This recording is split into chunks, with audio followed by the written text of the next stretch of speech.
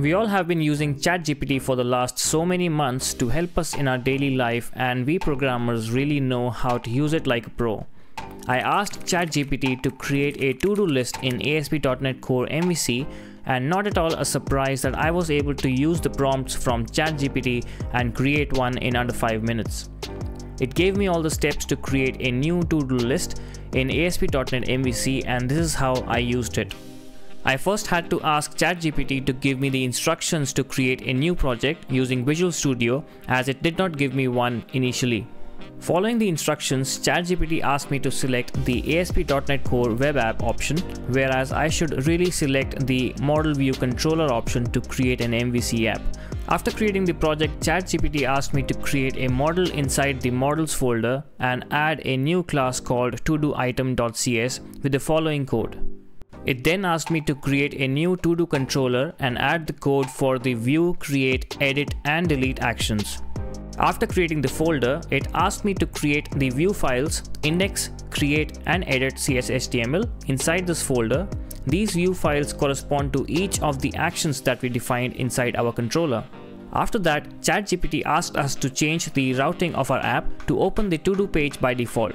But the code that it was suggesting was from a previous version of .NET, but because I knew that the startup file no longer exists in the latest version of .NET, I knew where to make the changes. So I opened up the program.cs file and changed the default route to the to-do controller and the index action method. It was time to build our application, which it did successfully without any errors, and was the moment of truth to see if ChatGPT was able to create a working to-do list for us. When we run the application, it presents us with the to-do list screen, and as expected, there were no to-do items in the list. I clicked the Add New Item button, and that takes to the Add New To-Do Item page. When the page opens, you can clearly see that the checkbox is not rendered correctly. So let's go back to the application and see why is that. We can see that the label has not been correctly closed, and this syntax is from a version of Bootstrap that is an older version. So I go to the Bootstrap website and we go to checkboxes, and this is the latest version of Bootstrap, so we have to take the checkbox from here and paste it inside our application and tweak a few things over here. So I'll first get the input element. So I'll get that and paste it below the input element over here, because we want to change the classes to the latest classes that the Bootstrap provides us. So I can now get rid of this one. The label also has a different class, which is form check label, and that is for the is completed property. So let's change that, and the text would say is completed ? So that is the checkbox that we want. We can now get rid of this one and reload our application.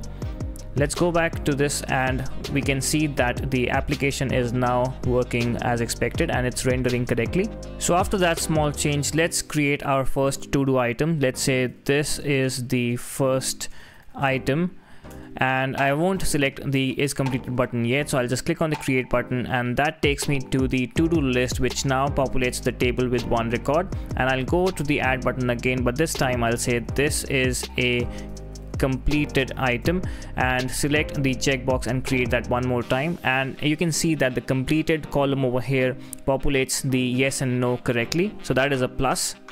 Now that we can say that the create functionality is kind of working, now we want to test the edit functionality. So let's just first test the first item, and let's edit that to change it to the third item. And as you can see, even in the edit one, we have to go back and change the checkbox to the newer format. So I'll just go back to the application. I'll copy this first because I can reuse it in my edit.cs/html, and I'll replace the checkbox with what I have now.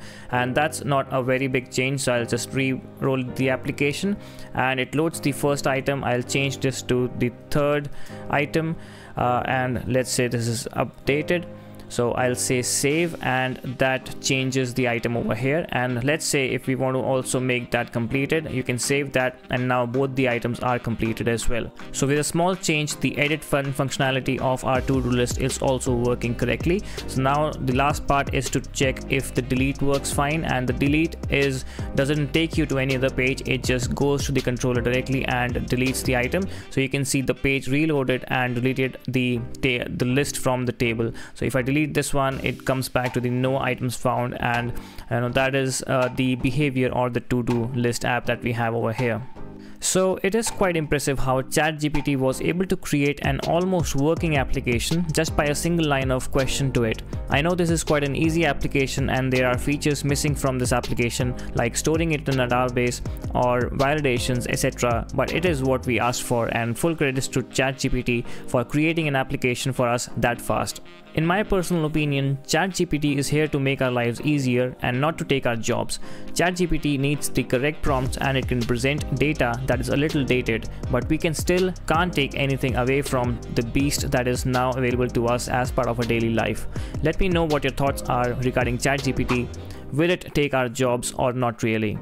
Till ChatGPT learns how to take our jobs, in the meantime, you can learn to upskill yourself and give ChatGPT some competition. I have this lovely 13+ hour ASP.NET Core MVC project that teaches how to build a real-world application from scratch using ASP.NET MVC in a very nice and systematic fashion. I would love you all to visit this course and watch the intro and only buy it if you like it. I do have a coupon code that you can use to buy this course, and I'll pop that in the description. Do like and subscribe to this video, and I'll see you all in the next one.